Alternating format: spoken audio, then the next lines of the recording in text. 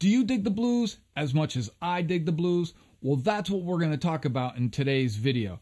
Now, I made a pretty bold statement saying this is the #1 jazz blues lick for guitarists, and the only thing you can do is prove me wrong, but you got to watch the video. Before we get started, I want to share with you how you can get access to more videos like this one. Just navigate to Bruce Grigori Video on Demand. When you get to the site, you can browse videos in a wide variety of categories. Each video covers a different topic and has bonus content and supporting documentation. There's even a free trial option. Don't forget to use your promo code to get a discount off your first purchase. And the link for that promo code is in the description down below. Now, if you dig the video, throw it a like, hit the subscribe button, and don't forget to hit the bell notification because that'll let you know every time I upload a new video. So let's get started. The blues. Dig it. Why do we love the blues so much? Well, it just sounds so good. Look, everybody loves the blues. And if they tell you they don't, they're probably lying because when they hear it, they stop and say, wow, that really sounds great. Now, players from Pat Martino to George Benson to Grant Green and Wes Montgomery, of course horn players like Charlie Parker, Miles Davis, and don't forget John Coltrane, always use the blues in their playing, and for good reason. It gives us that feel because jazz and blues are cousins that are so closely connected, it's almost impossible to pull them apart. Now, I made a bold statement at the beginning of this video that this is the #1 jazz blues lick for guitars, and I'm going to tell you why. First, it's got harmony, or it starts with harmony. In this case, this lick starts with a part of a G7 chord. The next thing is it's got this really memorable lick that accents not only the minor third, but also the major third. Now, it doesn't have to be both, but this lick has both. And 3, and probably the hardest that we're going to spend a little bit of time on, is the triplet, and primarily the 8th note triplet. Now, that's a really, really hard concept for guitarists to get under their fingers, but I'm going to try to give you some strategies to help you with that, and it's only going to take practice. So let's check it out. I played this lick at the beginning of the video in a tune called B's Blues in G. It's a G blues with standard blues changes. That'll be in the PDF that you get at the end of the lesson or in the link in the description. Now, I'm going to play it for you one more time to get it in your ears so you can kind of see how it works, and then we'll pick it apart. Check it out. I said that this lick is #1 because it's got these 3 elements. It starts with harmony, and this one does. It starts with a G7 chord, a shell voicing. Now, I'm not going to get too far into shell voicings, but essentially, it's just a 3-note G7 chord. It starts on the 7th, which in this case is F, and I'm using my first finger in a bar.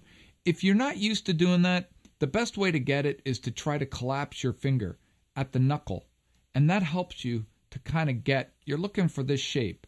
A lot of players struggle with that, but it's really not that hard, and it's not a lot of pressure. You're just a little bit of pressure when collapsing that knuckle, and you can get the bar across. Now, it's an F, then I'm playing the 3rd, which is B, and the 5th, which is D. So it's that triangle shape, kind of like a D, but it's 1 string over. All right? And that's the first part of the lick. Right? Then it plays that memorable part, which pings off the minor third and the major third. Remember, I said it doesn't have to be both, but this one actually does. Check it out. Now, that part is a little complicated because I'm playing that harmony, that chord, and then immediately I'm going to play that E, which is the 6th. Right? And the easiest way to do that is just to kind of get your 3rd finger in position.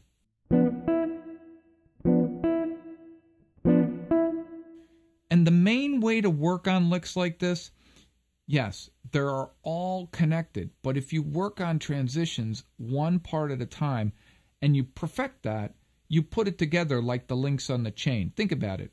A 20-foot chain, they don't build it all at once. They build it one link at a time and perfect each link so that it's connected and solid till you get a rock solid chain. The same thing with working on this lick. So I've got, and then I played the lick, which is G,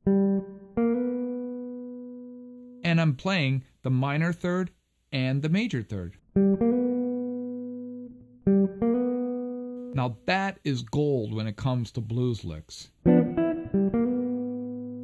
It just has the feeling of blues. I could play, and that works, and that's okay. That's pretty good. But to me, that just has that feel and that sound that make it memorable. You're never going to forget it. And it shows up in a lot of tunes, a lot of blues playing from Robert Johnson, honestly, into rock playing as well. Now, the hardest part about this lick is the triplet.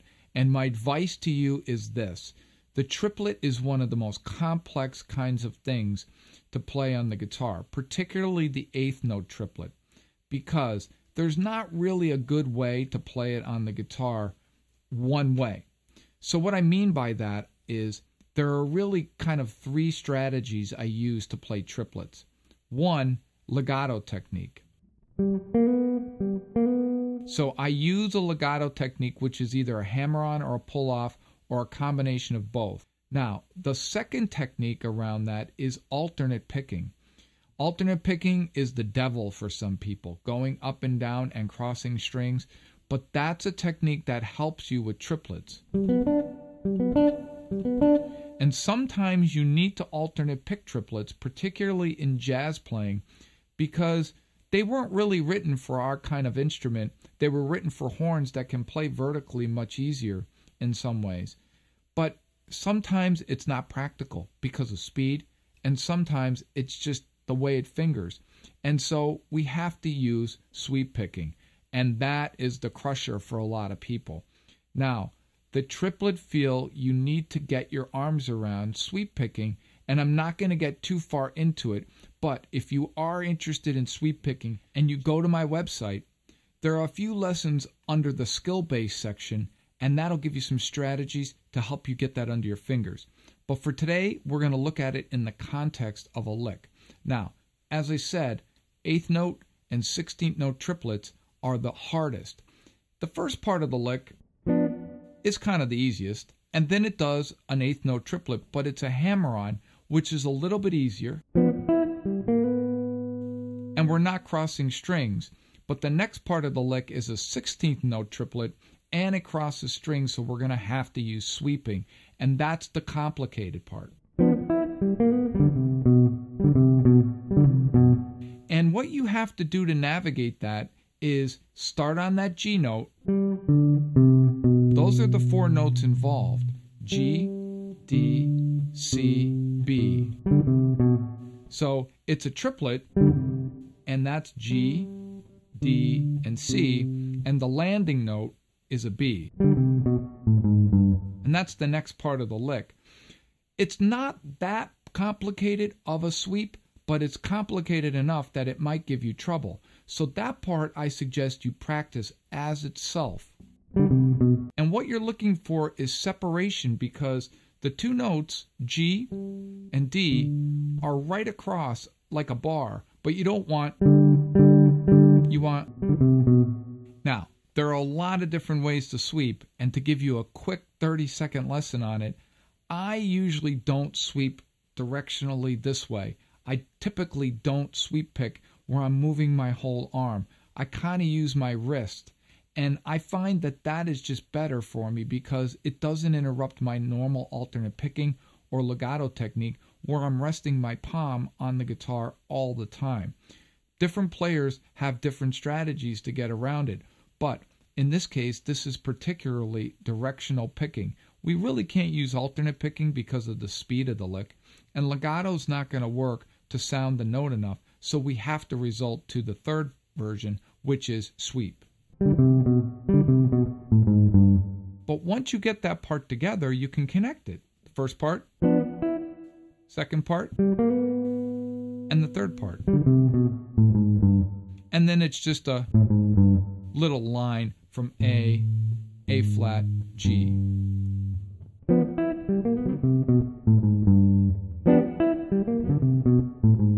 So let's check that lick out.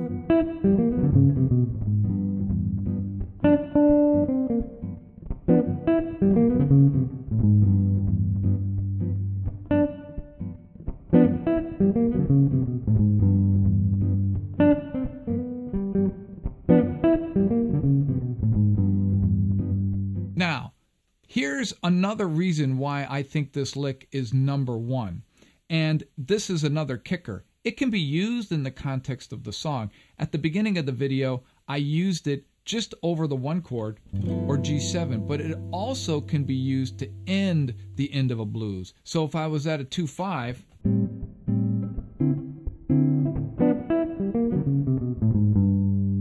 it's a great ending, but it's great within the context of the tune. And you could play it over the 1, you could play it over the 4,